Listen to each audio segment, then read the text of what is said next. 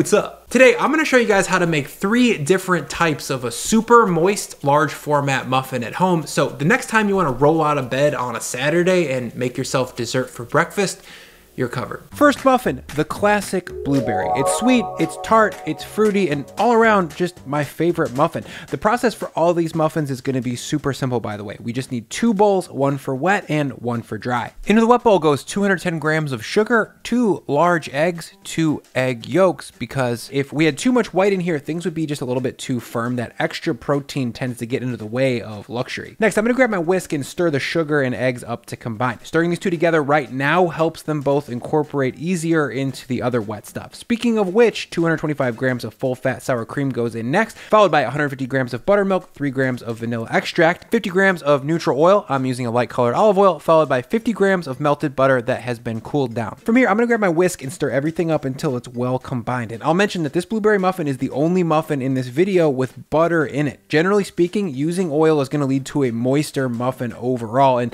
that's what we want, but blueberry with all oil really lacked a certain amount of depth of flavor that I feel butter brought, so I went with a 50-50 blend of butter to oil. Once all the wet ingredients are stirred up, I'm gonna set that aside and then grab my second bowl, and into that measure 375 grams of all-purpose flour, 8 grams of salt, 12 grams of baking powder, and 4 grams of baking soda. From there, I'm gonna whisk up the dry ingredients to combine, and then I'm gonna drop in all of the wet. I wanna mention that all of the muffins in this video are gonna follow a very similar process and formula, and that's because I wanted to keep things super simple and avoid using a stand mixer. If you've got 2 bowls, you can make all of the muffins in this video. Once the wet ingredients are on top of the dry, in goes 280 grams of fresh blueberries, but frozen blueberries will work here almost exactly the same, and if that's what you have, let it rip. Now, with a rubber spatula, I'm gonna fold everything together to fully hydrate the dry ingredients, and the goal here is to do that the minimum number of times. If we overwork the gluten, we're gonna have a tough muffin with no luxury, so try not to stir this more than, say, 20 times total. Once everything's all stirred up and looking fully hydrated like this, now it's time to talk about what to bake these muffins in. Of course, there's the classic 12 count muffin pan that I think most of you guys probably have at home, and yes, this recipe will make exactly 12 muffins when you scale it out to about 110 grams, but that's not jumbo, bro, so I'm not gonna use it. I've also got this silicone muffin pan that I got online because it was labeled perfect for jumbo muffins, and it sucks. The silicone is not a good conductor of heat, and this leads to soft spots and underbaked muffins. This one is not an option. I really prefer this deeper one. This pan gave me that bakery quality look that I really wanted, so I decided to go with it for the video. These are gonna get lined with these little rosette papers that also contribute to that pro bakery look, and if you want this pan and these muffin papers, I will link them in the description below. Once these are all situated into the pan, we're gonna grab some pan spray and hit each paper with a little spray for good measure, and now we're gonna fill up each cup with about 225 grams of muffin mix. Personally, I like to scale mine out exactly by zeroing out the batter bowl on my gram scale and then scooping it out till it reads -225 like this. Certainly, you don't need to be a nerd about it like me. You can just eyeball it. I've designed all 3 of these recipes to be 6 muffins at about 225 grams each, so it should work out naturally. Once that pan's all filled up with lemon batter, we're gonna top each muffin with a very generous pinch of lemon sugar. For that, I took 100 grams of sugar in the raw and added 2 lemons worth of zest. I got all that zest from my microplane, of course, and then I stirred everything together. Each muffin's gonna get about a solid tablespoon of that on top because it's gonna bring a very nice aromatic crunch to the top side of these muffins. Once those are all topped up, I'm gonna load these into an oven that I preheated to 350F or 176C and bake them for 30 to 32 minutes.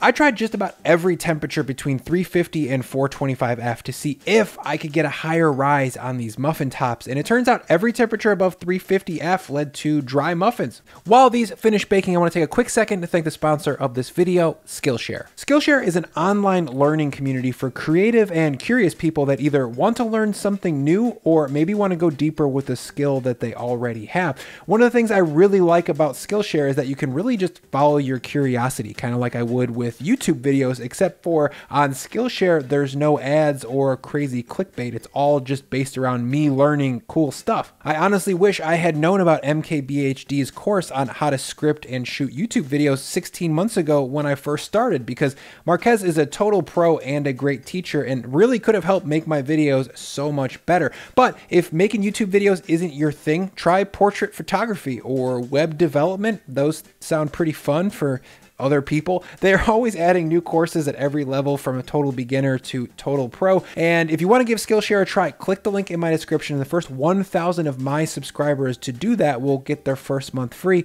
That's a great deal. Thank you, Skillshare, for sponsoring this video. After 30 minutes in the oven, we're going to pull these out and take a look. As you can see, we've got a nice round muffin top, and all of that coarse lemon sugar has now turned into a really nice crust. From here, we still have to test to see if these muffins are done. And for that, I'm going to use a cake tester, put it in all the way down through the center. And when I pull it out, it's clean. And that means we're good to go. The last step here is to pop these out of this hot metal pan right away to stop any carryover cooking that might dry these out.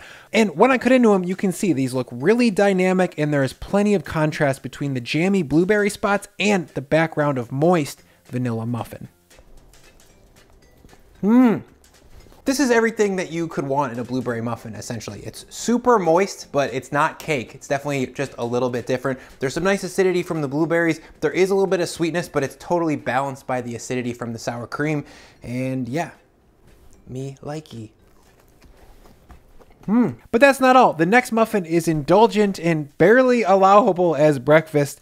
The double chocolate muffin. For that, we're back at the medium bowl, and into that, I'm gonna measure out the wet ingredients. In goes 2 whole large eggs, 2 egg yolks. Those come out a lot easier when they're not broken, by the way. And then 300 grams of sugar. That gets whisked up, and then in goes 100 grams of oil, 100 grams of buttermilk, 340 grams of sour cream, and 4 grams of vanilla extract. All the wet ingredients are gonna get whisked up real quick to combine, and then I'm gonna set that aside to get the dry measured out. Into that bowl goes 340 grams of all-purpose flour, 8 grams of salt, 12 grams of baking powder, and 4 grams of baking soda. We'll whisk that to combine, and then the wet ingredients go on top. And oh yeah, 50 grams of cocoa powder. I was kind of distracted when adding the dry ingredients, looking at my camera's little flippy screen, but cocoa really needs to get stirred up with the dry ingredients, and we will see why later on. On top of the cocoa comes 110 grams of chopped dark-ish baking chocolate. This stuff is 70% cacao. This is the same stuff I like to use for my chocolate chip cookies, but chocolate chips or chocolate chunks will also work here really well. Once this stuff is roughly chopped up into, let's say, 1/4 inch to 1/2 inch size chunks, now it's ready for the batter. And just like with the blueberries, we're gonna use rubber spatula to fold everything together until there are no dry spots like this. From there, we're gonna scoop a rough 225 grams into each little pan sprayed muffin wrapper, and then top each muffin with a strong pinch of chopped chocolate. Once we're covered, I'm gonna load this into a 350F 176C oven and bake it for 30 to 32 minutes. Now, cut all that fun time-lapse footage of these muffins doming up hard in the oven.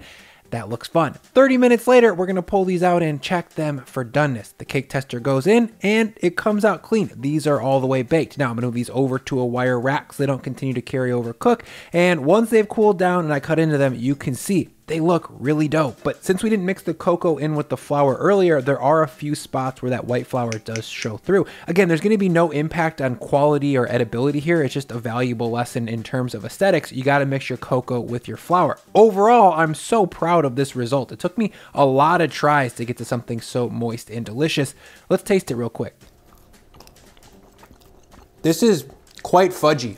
Essentially, it's chocolate cake, let's be honest. You can hear it in the back of my throat. It sounds like chocolate cake. Like that's the...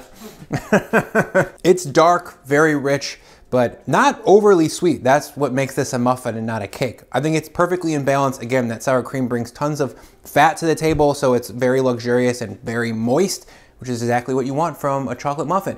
Let's make another one. Let's do it. This time, another classic banana walnut. Back to the bowl. 2 eggs go in, 2 yolks go in. Scrape out the yolks if they broke. Dang it. Then 210 grams of dark brown sugar. Version 1.0 and 2.0 had white sugar, and it just didn't have the depth of flavor that I needed to carry a muffin like this. The whisk goes in to stir together the sugar and the eggs, and then I'm gonna measure in 40 grams of molasses. That's gonna double down on that moody vibe we're going for with the brown sugar. 100 grams of oil, 100 grams of buttermilk, 280 grams of sour cream, 4 grams of vanilla extract, 260 grams or roughly 2 whole large bananas that I've mashed up. I think it's obvious, but I wanna mention, use a very, very ripe banana here. These were aged at least 5 to 6 days in my pantry. They've got nice black spots on them, and that's crucial for success. Once all the wets are in the bowl, we're gonna come back and whisk that all up to combine. You'll see it looks really pretty at first, and then it looks very brown.